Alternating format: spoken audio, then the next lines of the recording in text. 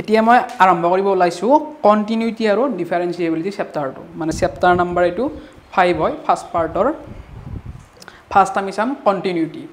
যেটো তোমালোকে ফাৰ্স্ট ইয়াৰত অলপ পাইছা বা লিমিটৰ ক্ষেত্ৰত অলপ পাইছা তোমালোকে ফাৰ্স্ট ইয়াৰত এতিয়া মেইন কন্টিনিউটি নলেজটো আমি পাম ইয়াত কন্টিনিউটি ডিফাৰেন্সিয়েবিলিটি বাৰ পিছত হ'ব ফাৰ্স্ট আমি কন্টিনিউটি মানে কি হেতু জানিব লাগিব কন্টিনিউটি জানাৰ আগতে ইয়াৰ ওয়াৰ্ডটোৱে কি কৈছে এটো চাও কন্টিনিউটি মানে কন্টিনিউয়াস এডাল কাৰ্ভ যদি কন্টিনিউয়াস হয় মানে কন্টিনিউয়াসলি হি গৈ থাকিব আপওয়াৰ্ড ডাইৰেকশনতে হক বা ডাউনওয়াৰ্ড ডাইৰেকশনতে হয় তেতিয়া হলে সেই কাৰ্ভডালক আমি কন্টিনিউয়াস বুলি কম আৰু এতিয়া হেতু যদি গ্ৰাফিক্যালি চাব যাও সাপোজ আমি ধৰিছো এডাল graph x x dash y y dash এটো আমাৰ অৰিজিন এটা গ্ৰাফডাল আমি কলমটো ব্ৰেক নকৰাকৈ বা নুঠুৱাকৈ আমি গ্ৰাফডাল ড্ৰ কৰিছো এনেকৈ এডাল গ্ৰাফ আমি ড্ৰ কৰিছো বা y = fx দা কাৰ্ভ ড্ৰ কৰিছো এটা এই কাৰ্ভডালত আমি দেখিছো যে কতো ব্ৰেক নাই বা আমি পেনটো নুঠুৱাকৈ এই কাৰ্ভডাল ড্ৰ কৰিছো আৰু এতিয়া এইডাল কি হ'ব আমাৰ কন্টিনিউয়াস কাৰ্ভ হ'ব কন্টিনিউয়াস কাৰ্ভ বা কন্টিনিউয়াস ফাংচন হলে ফাংচন বুলি কম আমি ইয়াত কোনো আমি ব্ৰেক দেখা নাই আমি কলমটো নুঠুৱাকৈ এডাল ড্ৰ কৰিব পাৰিছো এতিয়া আৰু এটা আমি চাও ইয়াতে x x dash y y dash এতিয়া আমি এডাল গ্ৰাফ ড্ৰ কৰিছো এডাল এতিয়া এডাল কাৰ্ভ যদি চাও আমি এইখিনিলৈকে ড্ৰ কৰিলো সাপোজ ধৰিছে এইটো 2 এইটো 4 এনেকৈ ধৰিছো মানে এইটো y = 2 y = 4 y = 4 y = 2 এটা এইটো ক্ষেত্ৰত আমি এই দুডাল কাৰ্ভ একেলগে বা ড্ৰ কৰিব নোৱাৰিম কাৰণ মাজত ইয়াতে কি আছে ব্ৰেক আছে এনেকৈ আহিব লাগিব আকৌ উঠাই কিনে এলগে ড্ৰ কৰিব লাগিব মানে এইডাল কি নহয় কন্টিনিউয়াস কাৰ্ভ নহয় এইটোৱে হৈছে আমাৰ কন্টিনিউয়াস আৰু ডিসকন্টিনিউয়াসৰ কনসেপ্ট এই ডিসকন্টিনিউয়াস আৰু এইটো কন্টিনিউয়াস এটা ম্যাথমেটিক্যালি কি কৈছে হেতু আমি চাও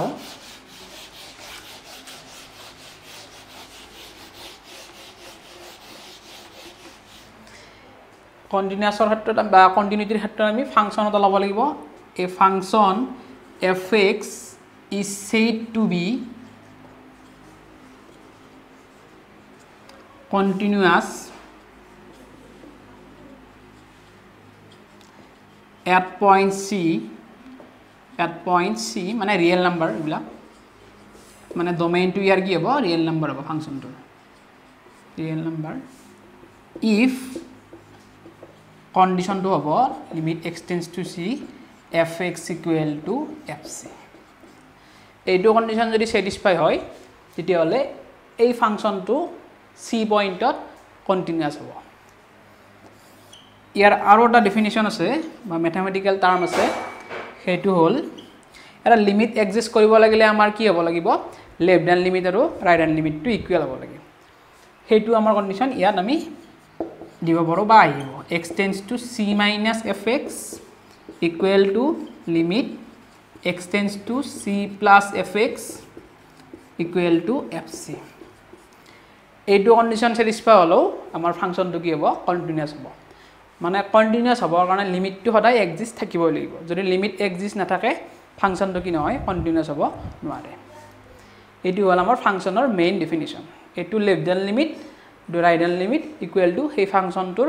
সেই পয়েন্টটোত ভ্যালু এই গোটেইকিটা টাৰ্ম বা ভ্যালু ইকুয়াল হলে ফাংশনটো c পয়েন্টত ইকুয়াল আমাৰ কন্টিনিউয়াস হ'ব এটা ইয়াৰে চাওটা কোৱেশ্চন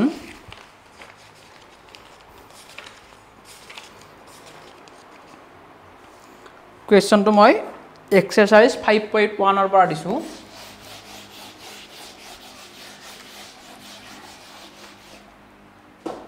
Question number 1 ইয়াতে ফাংশনটো দিছিলে fx equal to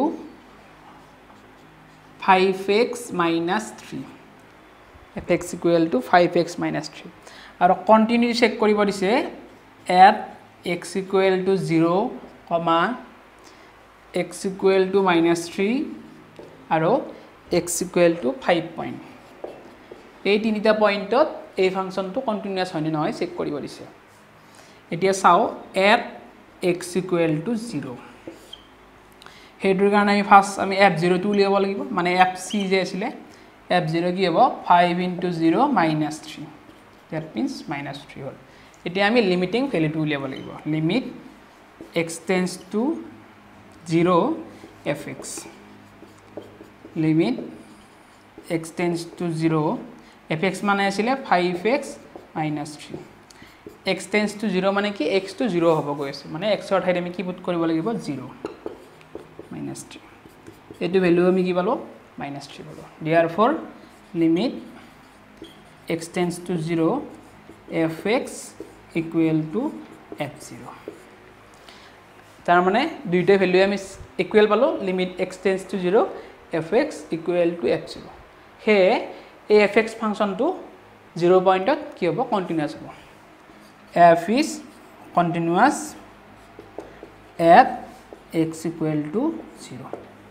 ঠিক তেনেদৰে তোমালোকে x = -3 আৰু x = 5 ত চেক কৰিব পাৰিবা